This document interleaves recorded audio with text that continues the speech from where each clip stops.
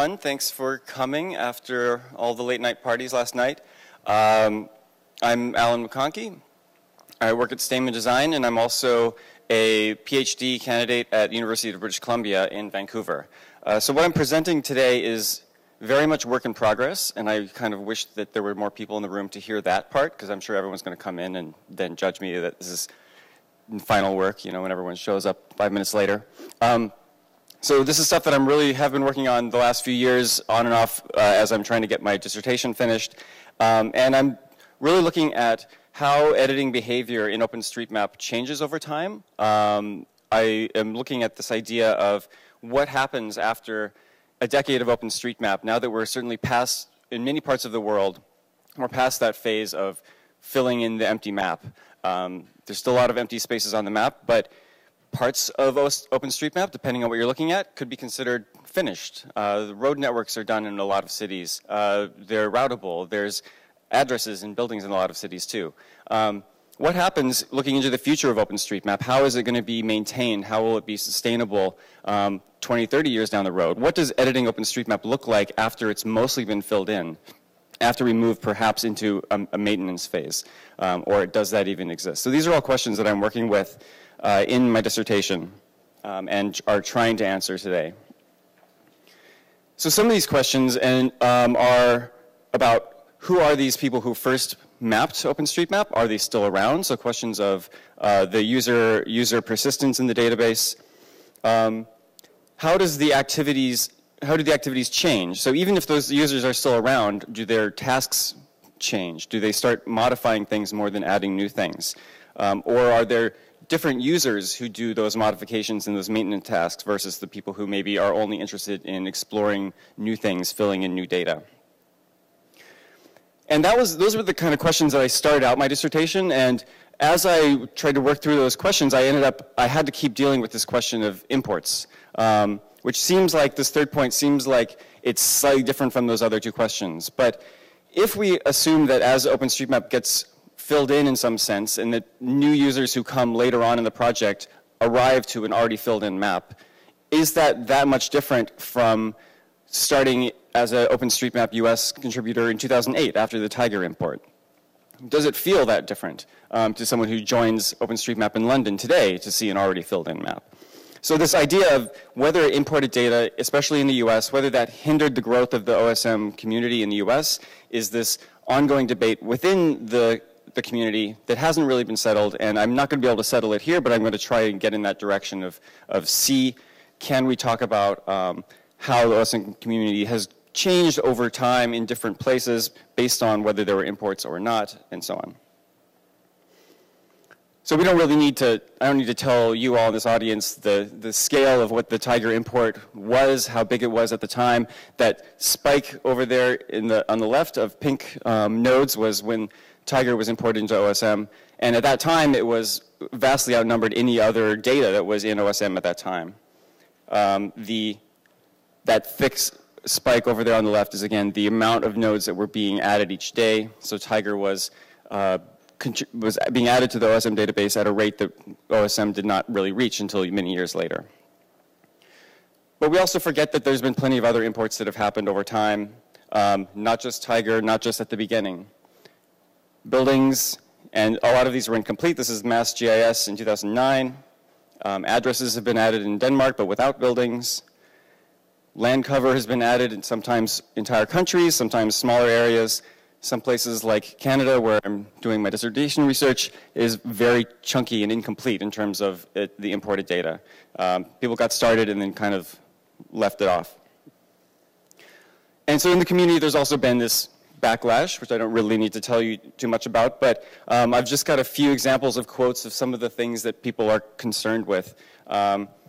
Here's this idea of, you don't have to read the entire quote, but some of the highlights. Here's a mapper who got really pissed off when someone imported a lot of data on top of his work and broke his work. So it's an example of a badly done import.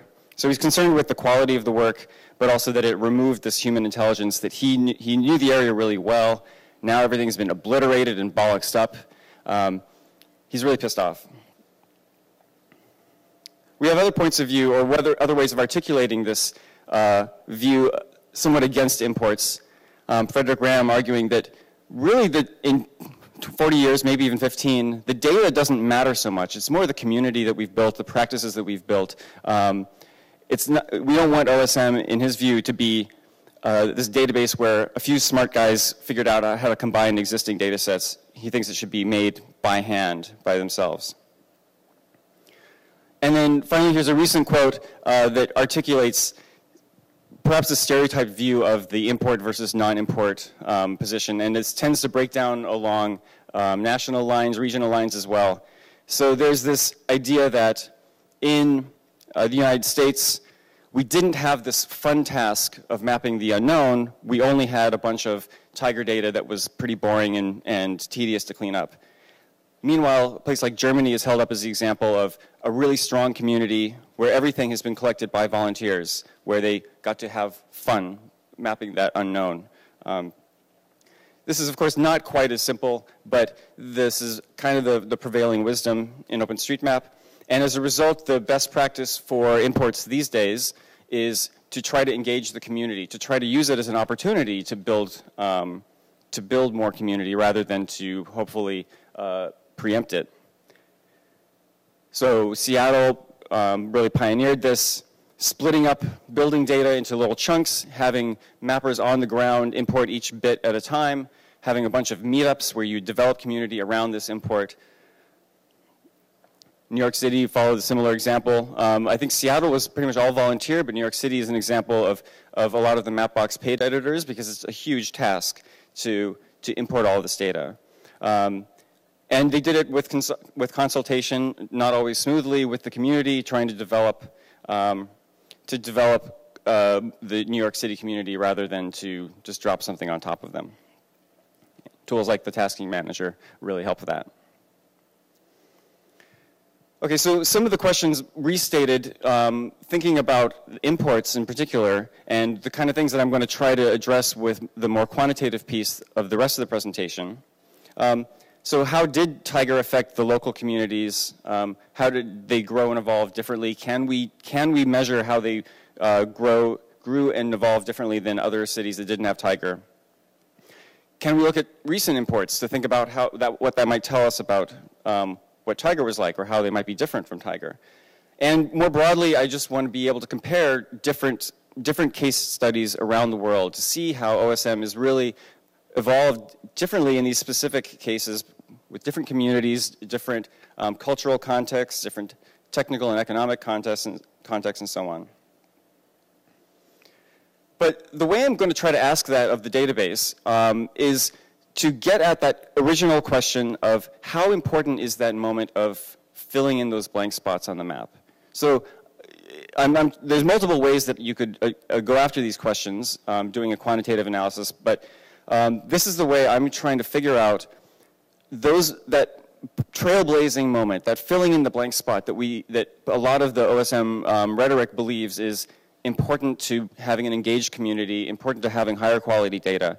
How important is that? Well, that filling in the blank spot is something that we can test, we can detect, and then see how users who have gotten that opportunity behave over time, and how those who did not get that opportunity also behave. Okay, so here's a bunch of how I went about doing this. I'm using the full OSM history dump, but I'm extracting a small number of study areas. I would love to maybe use the MapSense platform to do this for the whole world, soon. Or this is just something that I was working on one machine, doing it on my own, my dissertation, starting this a few years ago. But now I'm using the history dump up to the end of 2014, and I'm only going to look at nodes just to make things easier on myself. That does include nodes that are parts of ways. So not just POIs, but I'm loading in using the Mastermind's OSM history splitter and importer, and just looking at the nodes table. So any node that is a freestanding POI or part of a way is included. And then I'm overlaying a grid over each of these study areas, just a 1 kilometer grid. It's kind of an arbitrary choice to capture a bit of the nuance of the urban environment. And I'm finding the very first node in each of those grid cells. So these are what I'm calling that blank spot edit. These are the people who are trailblazing the map. If you've the first one to edit in an area where there's no other data in that square kilometer, then I'm saying you are one of those trailblazers. And then I'm totaling up all of the other stats about each of these users in each area. So the total number of nodes, the number of first nodes, whether or not they're in a blank spot or not, the number of edits, and so on. So here's what it would look like in central London. This is just loading up the database with every line, every linear feature ever, a 1 kilometer grid, and finding the first node in each of those grid cells. So this is what I'm doing in each of my case studies. And here's what it looks like in Vancouver. There's a lot more work that I want to do and could do about calibrating this grids for the built environment of a city. Obviously, city blocks are different in different places. As we get from the center of a city to the more rural areas, maybe that 1 kilometer distance doesn't make sense to capture what it feels like to map the unknown. And for those of you who were at State of the Map US 2 years ago in San Francisco, I presented some of the work that I was doing back then using some of the earlier data that I was generating from this. These are some visualizations that I'm not going to spend too much time on in this presentation, but this is just another way of trying to think about what does that landscape of users look like in a particular city. So if each of these dots is one user who edited somewhere in Greater London, the size is the number of days active, the size of the dot, but then the scale on each axis is the total number of nodes they edited along to the right, and then up is the total number of those blank spot edits, those trailblazing edits that they got to do. So if we look way in the upper right, those are people who edited many days. They edited a ton of nodes overall, but they also were the ones who were filling in the blank spots on the map at the beginning of the project. And then, of course, along the bottom, those are log scales, so whenever there's a number 1, it really should be read 0. Along the bottom, those are all the people who arrived after the kind of beginning of the project. They never got to map into the blank spot on the map. But if we look at a city that had a Tiger import, like San Francisco Bay Area, we see way in the upper right, those are some Tiger import accounts. Tons of nodes, also tons of those blank spots. They filled in the map before anyone else arrived, but they're not active very many days. They were just used a few days for an import. And then the human contributors are much more down lower to the right. So they've added a lot of nodes, but they weren't there at the beginning filling in those spots. So this hopefully that will help you figure out what these statistics that I'm talking about kind of mean. And I've got some more time series charts a little bit later. And of course, figuring out the right bounding boxes for cities is a pain, and comparing between different cities is a pain because different population densities in Europe versus the US and so on. All right, now this is the part that's really in progress. I have a ton of these charts that I'm trying to make sense of, and maybe you in this room will help me make sense of these. So I have about 30 different case study cities that I picked for various reasons, trying to get some European cities that had imports and did not have imports, some US cities, some Canadian cities as a kind of control to look at what the North American urban population density city structure looks like without having a Tiger import. Because you could make the argument that the reason we don't have as strong a mapping community in the US is just maybe things are farther apart. Maybe our cities are less exciting to map because they're all rectangular suburbs instead of the interesting nuances of most European cities. Like there's all kinds of other reasons. So I'm grabbing a bunch of different cities to try to compare, try to look at what these patterns look like differently across different cities. And we just see, first of all, just looking at the number of total nodes in each city, all these spikes are where imports happened or where the Haiti earthquake happened, and we had a ton of nodes that were all added by human contributors all in 1 month. We can also see that a lot of later imports are spread out. It's in yellow, you can't really see it very well, but in Paris, they took a couple years to import data. In Seattle, there's a little red spike on the right, short one. They imported their data over several months. And if we look at node modifications, so this is not anything contributed that's brand new to the map. This is adding different tags, moving nodes around. We can see there's no version 2 edits, nodes that have version 2 tagged on them before mid-2007. That's when there was an API change. So the history wasn't completely lost, but the version numbers were reset at that point. So there's no version 2 before that point. But we see that there's also a lot of spikes in modifications. I know I still need to filter out or find some way to identify where these are these are bots that are fixing things and changing things. That may be why a lot of these modifications happen in a single month. And then those blank spot edits. So these are the filling in the map edits.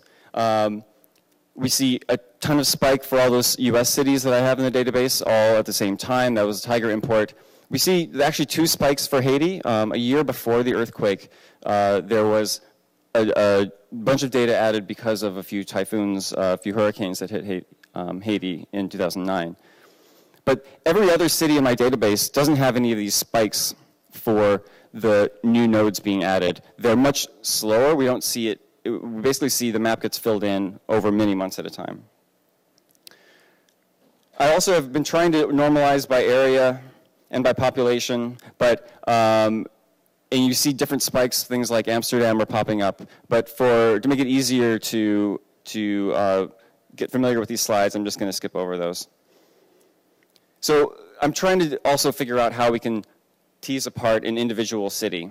Instead of looking at London overall, its total nodes, the new nodes, the modified ones, the blank spots, these lines are all pretty pale. Apologize for that.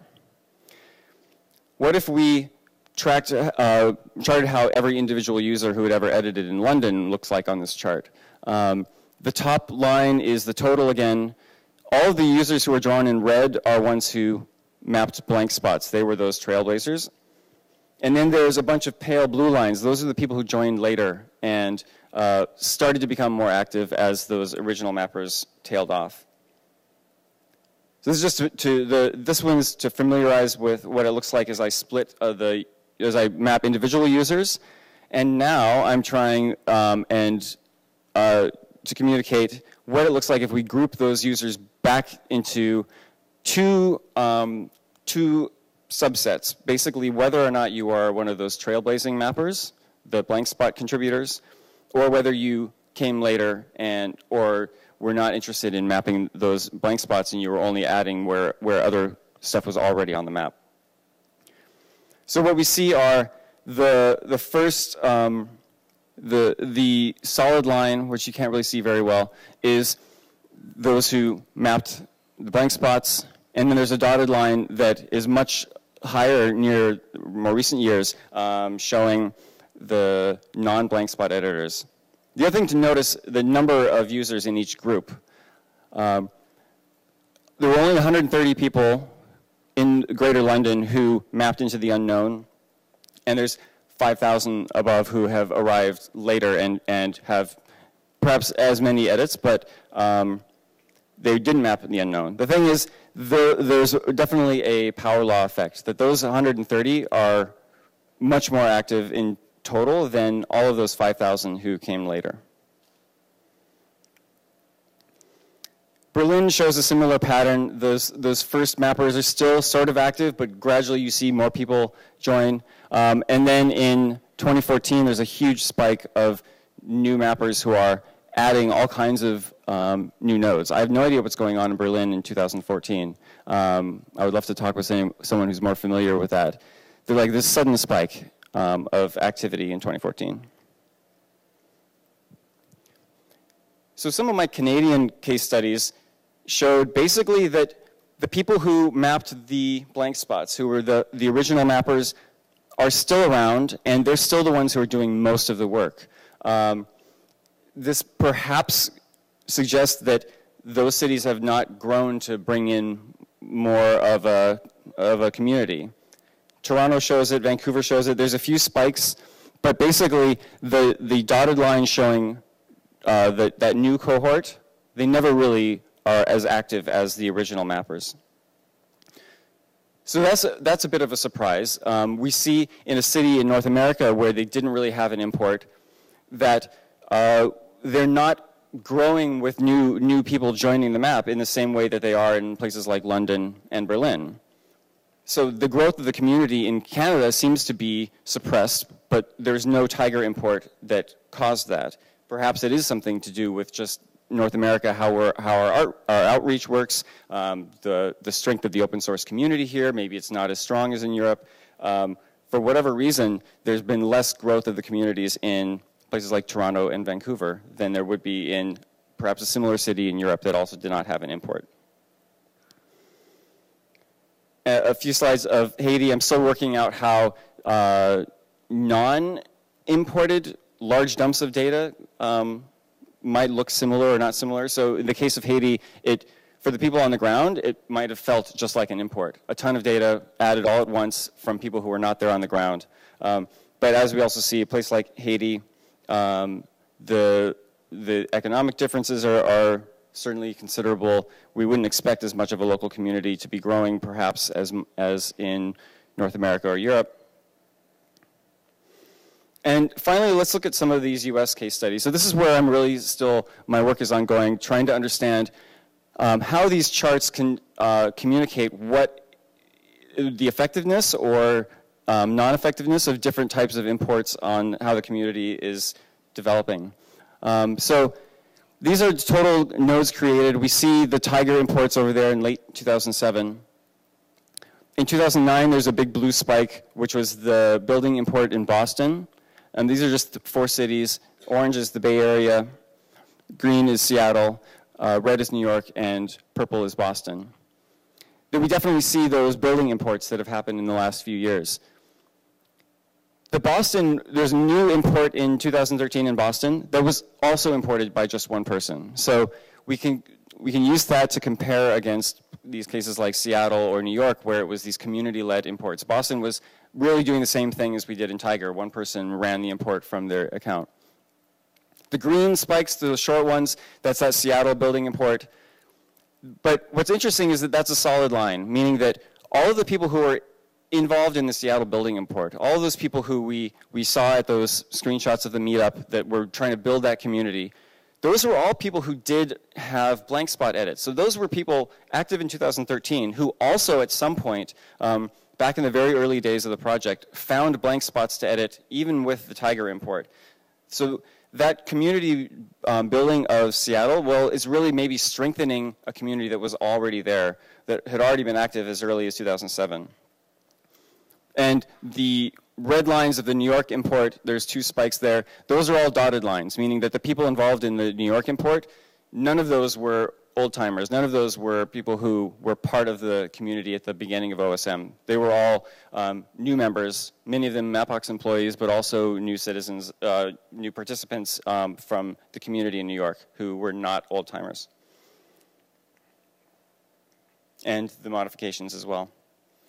So some of the things I'm finding from this, just to wrap up, yeah, that the power law is really trumping everything else. So there's still, that just comes out in any analysis you do of OSM. There's always a small group that is doing most of the edits. And it turns out that mostly that's a small group who were at the beginning of the project.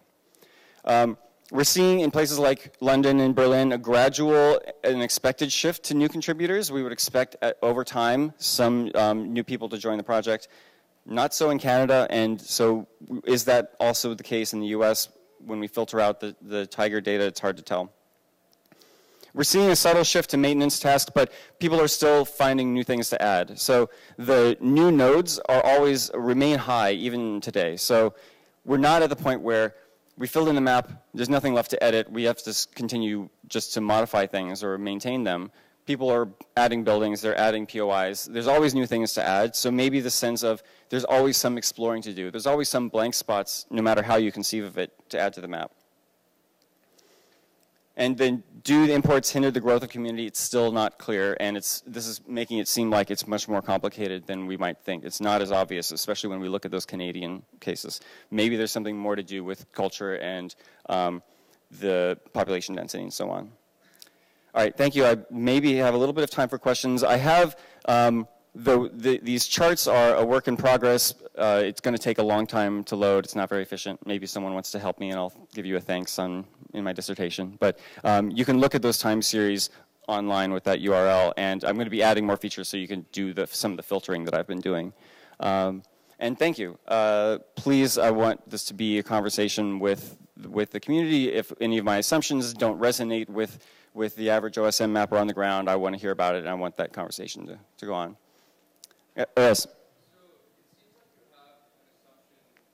Probably correct anecdotally that people are editing OSM near where they live, but there's a community in Seattle that only edits in Seattle, and it seems anecdotally right. But have you done any research into where people are editing based on where they live, or has anybody? And then I guess I have another question in that blank spot seems like a good metric to figure out what you're trying to get at, but another sort of confounding thing is maybe just people who started editing OSM back in 2007 were around and are old timers and so like to stay around, and it's not necessarily the fact that they were editing in a new region. They're just they were old timers and so they feel invested in the project. So there's just two questions I thought of. Yeah, so the questions were, the first question was whether or not I have an assumption about the people who live in a city are the ones editing there. And yeah, I'm not testing for that, although I can and I should and I would love to. Right now, I'm only looking at the edits that a person made in that area. So for all I know, the people doing that Seattle import had 99% of their edits elsewhere. I don't know. It's probably the case for many of those New York mappers. I know, anecdotally, knowing some of those usernames, that the Mapbox employees have been working everywhere. I don't know whether that fits into any of the... I'm trying not to make assumptions, at least in this research, about whether or not that pride of place is changing how people are acting. So if you are an early mapper in London but you don't live there, my analysis doesn't really care if you have if you have an attachment to London and you're going to continue mapping it, or if you have an attachment to Haiti. If you don't live there, then that's still okay for this analysis. But that would be something I can do just by getting people's edit counts elsewhere, and then something I'm really quite interested in doing, especially in the Haiti case. Kind of, yeah. And there has been a little bit of academic research in that direction. But I don't recall who off the top of my head. And then the second question, what was the second question again? Around in the beginning, like to stay active. So the people who are around at the beginning, is the importance of the blank spot edit that important, or is it just important that they were around at the beginning? Maybe, and that would be something really interesting to test. So people in London in 2007 who were finding new suburbs, mapping new streets, maybe there were also old-timers active in London who didn't care about mapping new suburbs, and they were adding the post boxes after each person added a street. So there could have been this sense of gardening or supplementing the map happening even back then. And that is something that I could also find a way to test for, which would be really quite interesting, because especially how the exploring versus the gardening happens today versus how it would happen then are going to be really interesting questions thinking about the future. Yeah. I'm all the way over time. All right. Thank you. Let's continue the conversation afterward. Thanks.